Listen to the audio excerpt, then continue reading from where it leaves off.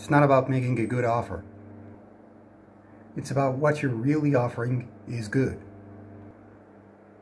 Before getting focused on adding value through your offer, you should care or focus on whether or not you're really capable of adding value to others.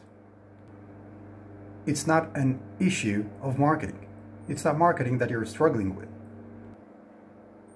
It's not having something of value to offer in the first place.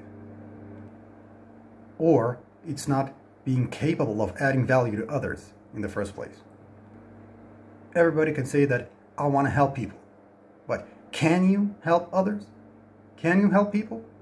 Do you have something to help them with? That is the real question.